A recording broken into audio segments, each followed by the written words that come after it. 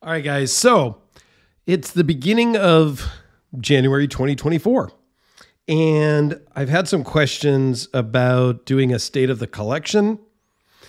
And I thought before I did that, because I'm going to have to break that up. I don't have a total count. I'd have to look. It's around 80-ish knives. And that would take a long video. So I kind of broke it up last year and did like this maker, this maker, this maker, something like that. But I thought what might be kind of fun is to really recap the purchases that I got in 2023. Now, I've got a few things here on the table. I got them all here real quick, and I'm going to go through them in order. But first off, some honorable mentions, or not knives, but I did get the tactile turn pen in zirconium with the titanium Damascus. They call it bolt there. I love this pen. It's awesome. Okay. And I also bought a torch from Yellow Day Energy. Super cool. Single emitter. Great deal. Bought this at Blade Show West. Then I got a few gifts this year. I got the New Breed Clydesdale, which is kind of cool. Aussie Mike gave that to me. I also bought the zirconium Olight to go with the zirconium pen. So I thought that was a great combo. And this is really the size light that I love. I really like that size. And then another really special gift was this Peter Stain Latch 22. I got this from Peter and his wife, Joyce, from South Africa. It is my first and only currently South African made knife, and it's fantastic. Now, I've done videos on all of these items that you're going to see, okay? So that's the stuff that I kind of bought or was gifted that wasn't a knife necessarily. So the rest of these, let's go through in order of what I bought throughout 2023. Now, I don't have the dates, but I can tell you my first purchase was the Tim Gallion XL Junkyard Dog. I've done videos on all these, so I'm not going to go through a lot of the details and or who I bought them from and all that kind of stuff. Just going to kind of bang through these so it's not a huge video. There are 15 knives that I bought, and they're not all going to fit on the screen, so I'm not even going to try. Okay, next up was the Frank Fisher Fury. Now, technically, I had possession of both of these in December of 2022, but we didn't consummate the marriage, if you will, until the first couple of days of January 2023. So technically, they are 2023 purchases. Now, there's one knife that I can't find. I just moved recently, and there's like 2 knives I know that are missing. I'm sure they're in a box somewhere in the garage. The Crispy Donut community made a donut sprinkled theme fixed blade. It's small. And the other knife that I can't find is a Red Horse Knife Works mini Hellraiser fixed blade. Again, really small. That one I didn't buy in 2023, the Hellraiser. But the CDC fixed blade I did get in 2023. It's in a box hidden away somewhere. All right, next up is the Shira Goroff RJ Martin collaboration. This is the soft overkill with aftermarket scales from Department 13. This one is, at the time of filming, available for sale. And I do have the original scales and the box and paperwork and all that stuff. So if you're interested, hit me up. Next is the Phil Harvey fixed blade, Kiradasha, I think is how you pronounce it. I am a huge Phil Harvey fan, and so I had to have it. It wasn't that expensive. It's brand new, sitting in a drawer. Comes out for pictures sometimes. All right. So next up was the Frank Fisher Battle in carbon fiber frame lock. This is a total user. And Tim up in Canada, man, this is just an amazing, amazing example of a Frank Fisher battle. It's super thin, so it carries super well. The action and the sound is just so satisfying. It's really freaking cool. All right, so then the next one, and these came pretty close together, is the Todd Senior Battle Prototype. Full dress. Samurai blade, Zerkatai scales. Yeah, it's crazy. This one is super cool. Little drop shutty. I do have the tools. I can tighten that pivot a little bit. And I do from time to time. It does wiggle itself loose a little bit. I just haven't been brave enough to pull it all the way out and put some Loctite on it. Okay. But this was an auction piece, and I didn't intend to win the auction.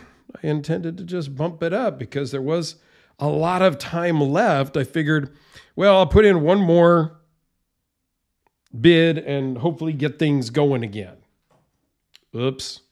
Be careful what you try to do. Next up is a rebuy.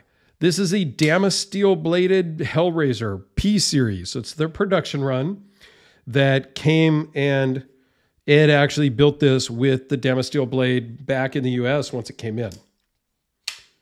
This has been bought and sold a couple times between Justin and I. So it's with me now probably forever. I mean, I'm not going to say forever, but I don't think Justin wants it back at this point, and I don't necessarily want to sell it back. So yeah, this one's just super cool. I'm a big Hellraiser fan, as you guys know, because the next one up is this Midtech Bacon Damascus Hellraiser that I got from a good friend, Kevin. He's a big Red Horse Knife Works collector and a big guy to begin with.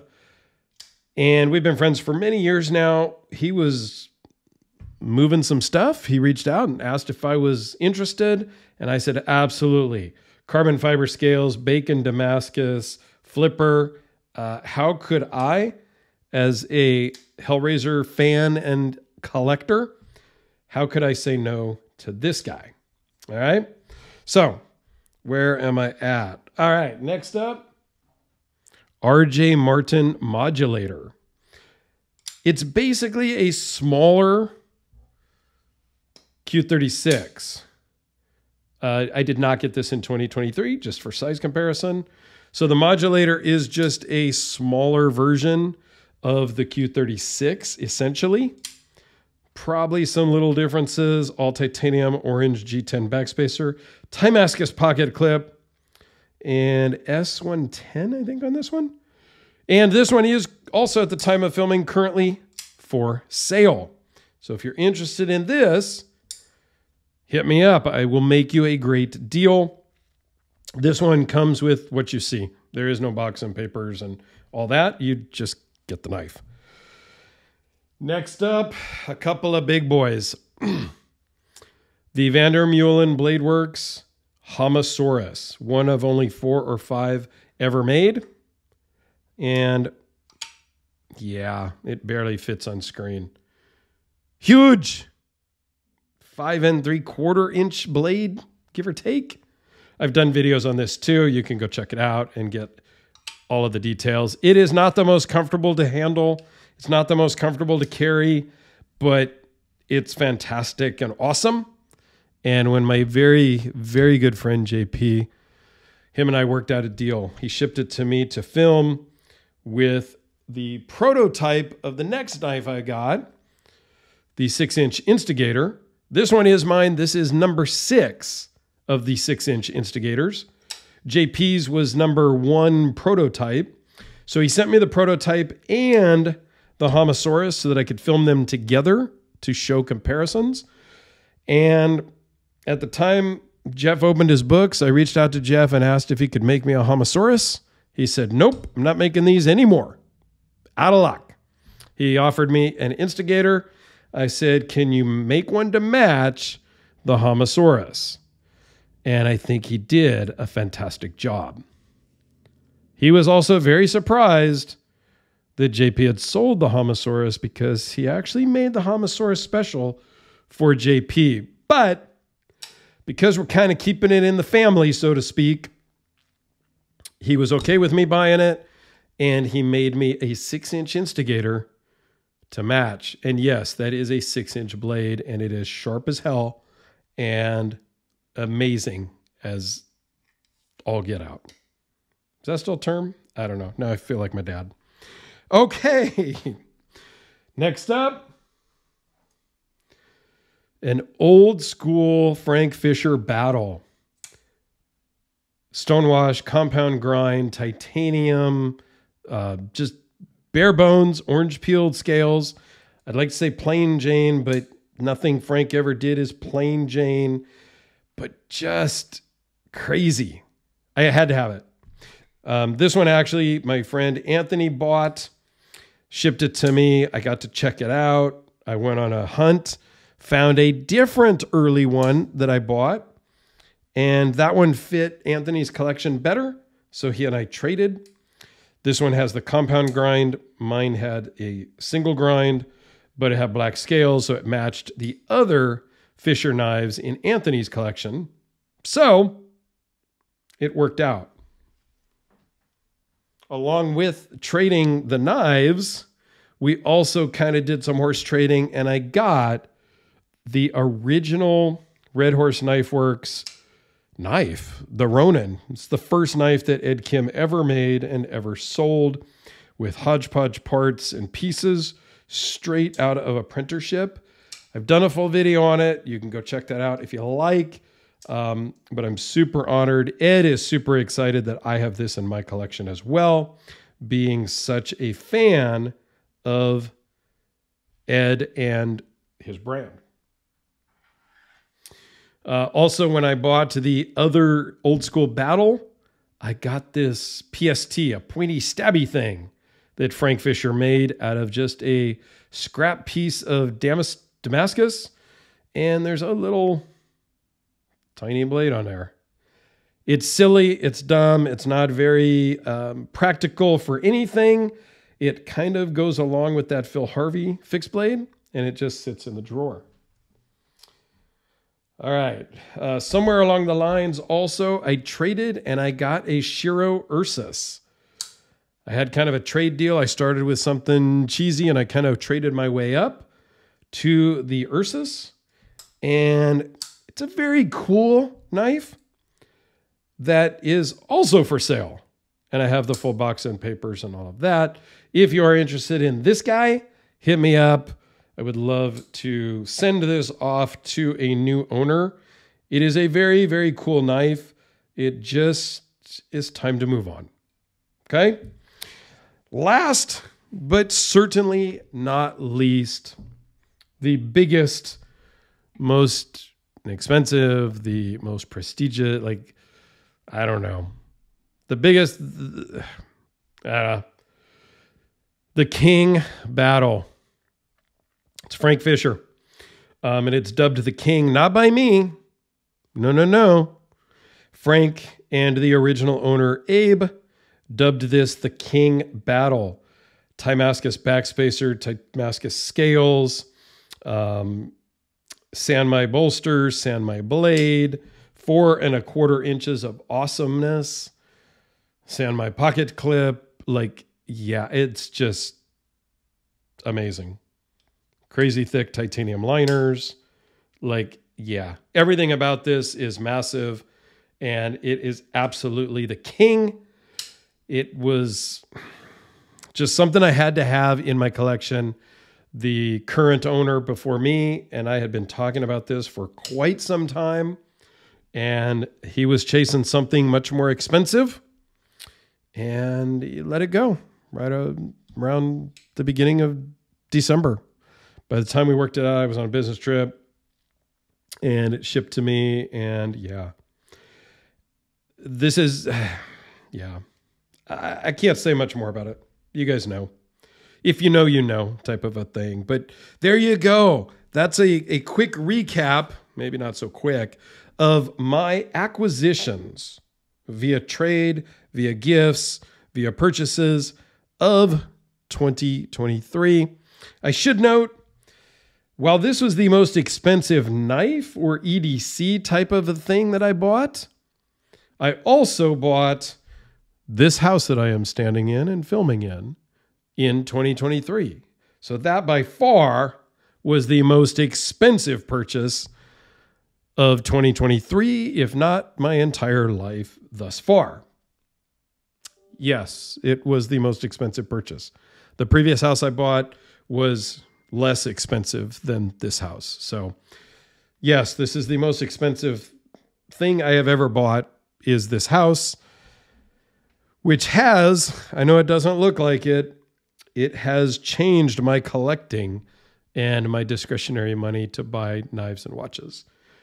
As you can see, I did not buy any watches in 2023. Maybe 2024, I will pick up a watch. There are a couple floating around that I would like to get. However, I need to sell a few things to pay myself back for the King battle. And then I can start to think about what is the next knife, what is the next watch, or what is the next house project. I need a garage floor because there's cracking. I need a new driveway because there's cracking. There's decomposed granite in the backyard, which is just bleh. Don't know why people thought that was a good idea, but it gets stuck in the treads of your shoes and you track little rocks all into the house almost every time I come in from outside. Yeah, so I've got some projects around the house to do. So 2024 might be light on the EDC stuff. We'll see. Let me know if you've got any questions about any of these things. There is a video of, I believe, every single item up on my channel. I'm not going to link them all down below because that just seems like a lot of work. You guys know how to use YouTube. Let me know your thoughts. If you have a particular question about something, again, please let me know. I would love to chat about it. Thanks a lot, everyone. Have a great day.